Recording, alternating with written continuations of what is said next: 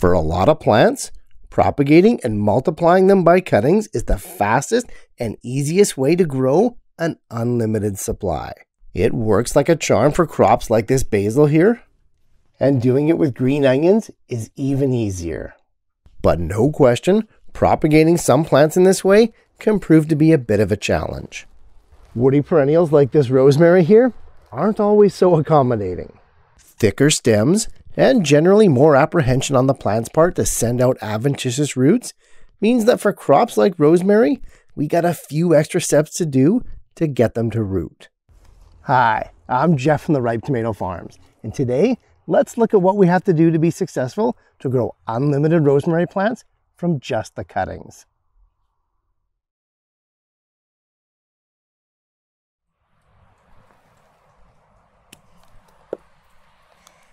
First up, whenever we're taking rosemary cuttings for rooting, we gotta do it at the right time. Really? You can take them in any season and still have success, but the most likelihood of rooting a rosemary cutting is gonna happen in the late winter or early spring. Snipping off a rosemary stem in the middle of winter is gonna break any dormancy pattern, and that's good because the shoot is naturally gonna try to root itself. And in the spring, this process has already started. By taking the cuttings at these times, you're working with the plant rather than against it. In the summer and fall, it's much harder to stimulate these guys to root as the plants are all about the impending dormancy.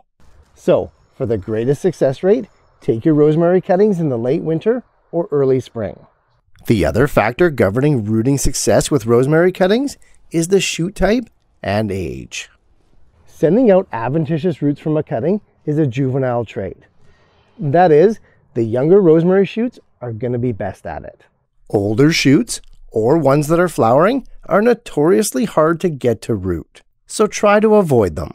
Try to get the youngest green shoots that are at least 4 to 6 inches long for the best results.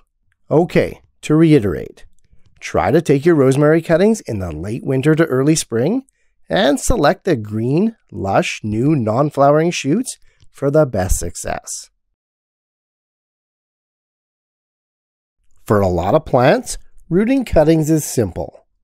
Just cut off the required length of stem, place it in moist, fresh soil, and that's it. Now, rosemary can be done this way, but I strongly advise against it. The simple fact is with these guys, not every shoot is going to root, not every shoot is going to make it. And with the size of the pot and the amount of soil that's needed, well, it can be an expensive endeavor if it doesn't work out.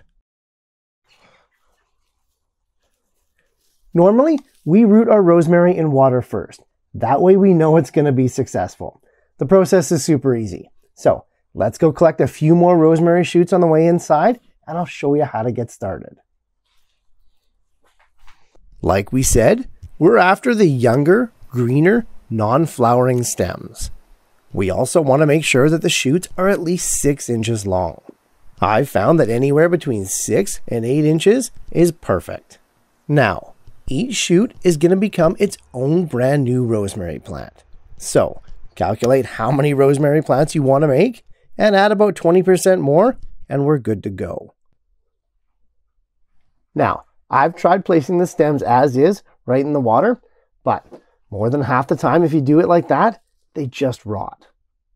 The needle-like leaves of the rosemary stems seems to spoil the water pretty quickly, and regular water changes doesn't seem to do a thing. So instead, what I do is I take the stem with one hand and with the other hand, remove the bottom half of the leaves, anywhere from 2 to 4 inches.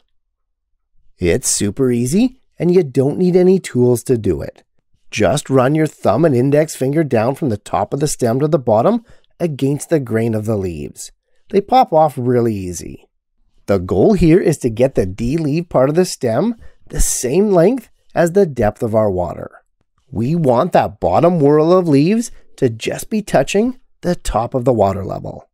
Now, in years past, I had one more step that I do with these stems before placing them in the water, but I don't do it anymore.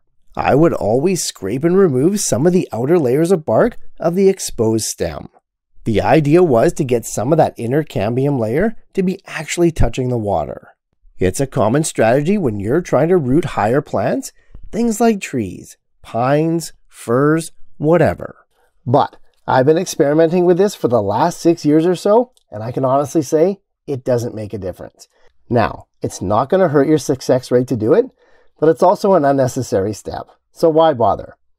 Funnily enough, where the roots pop out of in a couple of weeks is going to show us why it doesn't matter. Okay, let's go ahead and get all our stems stripped, place in water, with a depth right up to those bottom leaves, like we mentioned before. A little bit of warmth is going to speed up this process, but room temperatures work just fine. We're in for a minimum of 2 to 3 weeks, sometimes longer, and there's not much we can do to change that. The shoots still need light, but a sunny windowsill will work just fine if you don't own a grow light. If you went ahead and removed all the bottom leaves, that water shouldn't really spoil, but if you notice some bubbles or some heavy discoloration, it won't hurt to change it. For me, I like to use rainwater wherever possible. I like to avoid the chlorine and any chemicals, but I've done it with tap water and I've changed that water once a week without any problems. Within about 15 to 20 days, if you've kept your temperatures between 70 and 90 degrees Fahrenheit, you're going to start to see little white roots. And after doing this a few thousand times over the last 10 years, I've noticed that for the most part, the roots tend to come out of 2 locations. Either right at the bottom, where we initially cut the stem off of the main plant, or right at the location of that bottom whorl of leaves. For whatever reason, these 2 spots are where we almost always see the first roots. Although with rosemary, it does take a while to initially get roots, once those first ones appear, they seem to explode with more pretty quickly. After about 2 weeks since those roots first appeared, they're ready for some soil. Roots that are born in water though, well, they're pretty sensitive, and we gotta be careful. We definitely don't want them to dry out. So before planting, I make sure to pre-soak my soil from below first for about an hour. Rosemary is a large plant, so for these cuttings, I use a minimum of a 1-gallon pot. I'm going to be doing several hundred of these for sale this summer, and the 1-gallon size is a perfect match to allow for about 6 months of growth. Once your soil is soaked up as much water as it can, just make a hole in the center and bury that stem. And just like before with our water levels, you'll want to pot it right up to that bottom whorl of leaves. In the cases though where you have a bunch of roots coming out of that area, maybe plant them a little bit deeper. It takes about a week to 10 days for those roots to grab hold of the soil and for the plant to get established. So keep it sheltered with a moderate amount of light and nice even conditions, like a greenhouse or indoors on a windowsill. If you pre-soak the soil prior to planting, you shouldn't have to water for about 2 weeks. Yes, the stems and the roots need to be kept moist, but they also need oxygen, and waterlogged soil quickly turns anaerobic. So be careful not to overwater, especially at this point of the process. About 2 to 3 weeks after planting, give a tug on the rooted stem to make sure that it's fully planted and established. If so, the plant is on its way, and you've successfully rooted a cutting and grown a brand new rosemary plant. Excellent work. Although it's a relatively simple process to root your own rosemary cuttings, I do realize that there's a few moving parts. So let's recap and highlight the main points to make sure we got it all. Whenever taking new rosemary cuttings, you want to do it in the late winter to early spring. Aim for new lush green stems that are about 8 inches long. Remove the bottom half of all those leaves, exposing the bare stems. The length of that stripped stem is going to be the depth of your water for rooting. Place them in a jar of clean water and keep them between 70 and 90 degrees Fahrenheit. After about 2 weeks, sometimes a little bit more, new white roots are going to start to appear. Once you've got several of them, we can think about potting. Using a minimum of a 1-gallon pot, pre-fill them with soil and pre-soak them for about an hour to prepare them for planting. Bury those stems to the same depth that they were in the water, and within 2 weeks, they should be fully rooted as a brand new rosemary plant. No doubt, rosemary is an amazing perennial herb.